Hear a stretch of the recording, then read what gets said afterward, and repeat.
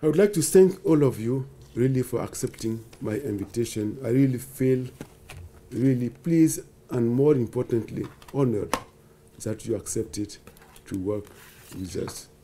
The objective of this initiative is to create an ecosystem of ICTs, an ecosystem around the mobile technology, an ecosystem to put a human face to the ICTs. And you are being invited, of course, from your experience and your very rich experience in your area of working, but more importantly, as individuals. Individuals who believe that we can change the face of the world. Individuals who are convinced that it's not fair that today a woman will lose life when giving birth when we have the mobile phone at our fingertips. It is not fair that the non-communicable diseases continue to kill more than other diseases when mobile can do something for us. That is not fair. That a child born today is denied proper education when we have the mobile at our fingertips. As Mr. Ulin Zaro said, we have got 6.8, we expect 6.8 billion mobile subscribers by the end of this year. But out of those 6.8 billion, we have at least 6 billion people who have got at least one mobile phone. And the good thing about the mobile phone is a social anchor. This technology have got a social anchor. We all know that in the rural area, generally, when you bring a new technology, they all refuse because they're things coming to disturb their culture, coming to disturb their way of living. But the mobile phone have gone very far and been accepted. I'll put here a photo. So my first thing for you is to look at this photo and to tell me why this photo is particular. No shoes and a telephone mobile. Exactly. Thank you. This is a photo I took with someone from the Pacific Island. And you would see it doesn't have shoes and have a mobile phone. With the price of mobile phone, it could buy at least 10 or 20 slippers to have shoes, but it doesn't have, but you have a mobile phone. This is the beauty of it. We have to use it for development, not just take it as a level of the voice, but it has become a platform for development. And this is what this initiative is. How do we build on this platform for development? How do we build on this platform in the way that we change the life of people who never got access to another technology? How do we build on this platform to make sure that we transform the school bag into a tablet, affordable tablet to everybody? You have shoes but don't have mobile phone? Yes, I have shoes, but I don't have mobile phone. This is why I still have to fight to fight. So this is what the initiative is about, and I'm very happy that you joined us. And this exactly is to see how we can help achieve the Millennium Development Goal and beyond through this technology that is really available at all levels.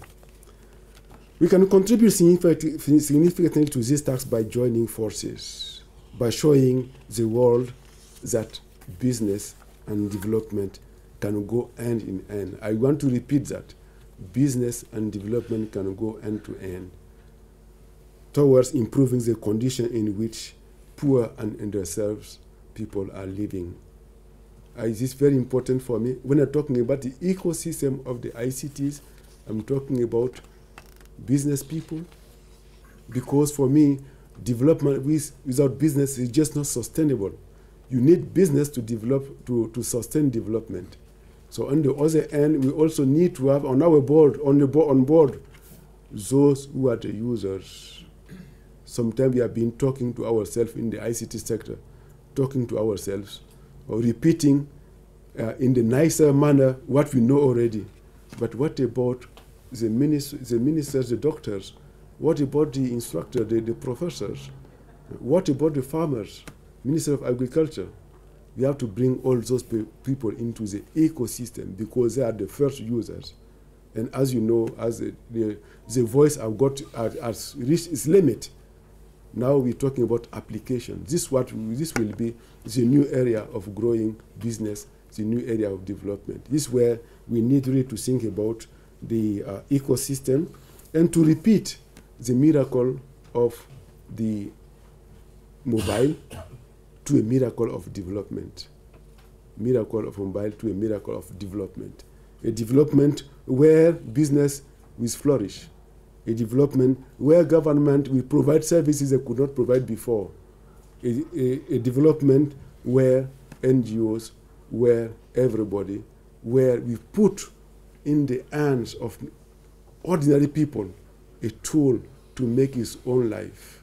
A development where we use those mobile technology to create safety and security in our life, safety and security in the cities, safety and securities in the rural areas, safety and security also in the area where we are exposed to natural disaster and to human disaster. This is what we're talking about, and farmers and small entrepreneurs in rural areas can be given the tools to access to the information they need for their business's progress without having to leave their villages and to become part of the urban population. All citizens can be truly empowered through ICTs. When you see the name of the initiative, M-Powering Development, it is done in purpose. The M is for mobile, but it is just small. But the powering is very big. So it's not about mobile, it's about powering. And you will see the dash between M and the powering. This dash is a dash of partnership, linking us together to work. This is what is behind the naming of this initiative. Of course, empowering development. I must say, just for the sake of joking, that at the beginning, when I thought about the name, I thought about empowering people. But some friend from the Arab countries told me, this will be a problem. Because in the Arab region, they will understand you want to empower street people to take the power again. So you have to change to empowering development, which is even more powerful. So I'm counting on your strategic guidance. Again, as ITU and BDT,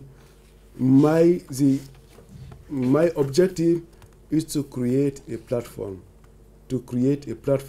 an ecosystem where we can all together put a human face to the ICT.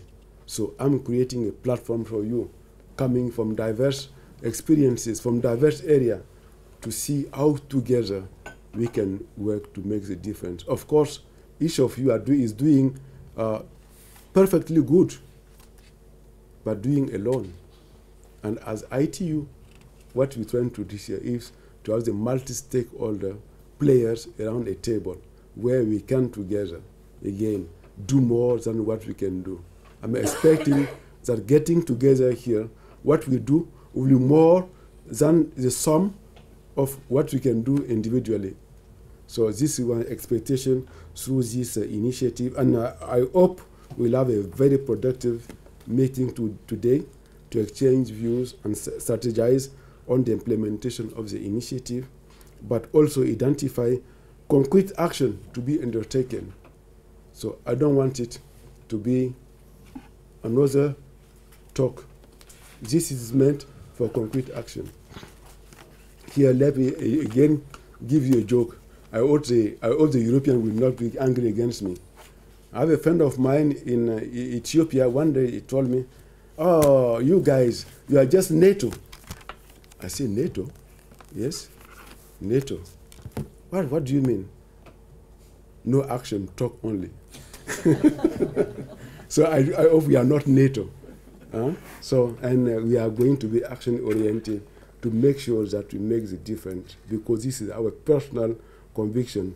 Around this table here, I have people who have got personal conviction to do something together, to change the life of the people, and also to change the landscape of the world in the way that we make this world a better place to live for us and for the generation to come. So I trust, I don't want to be, I said that we don't need to talk a lot. I should not be talking a lot myself as a starting point. But again, I would like to thank you very much for joining us here and for this initiative. You will see that you receive very few communication from me. It is very simple. It was done on purpose.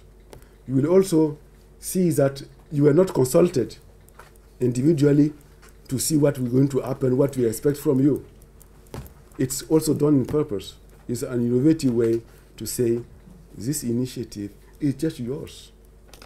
We start defining the content of the initiative today. I don't have anything built in mind at all. It's just very open. It is your initiative. I want you to own it, starting from today, to own it together, and we'll be around together with my colleague, the Secretary General, the Deputy, the other 2 elected officials, just to accompany you in this process of doing something for the humanity. I thank you.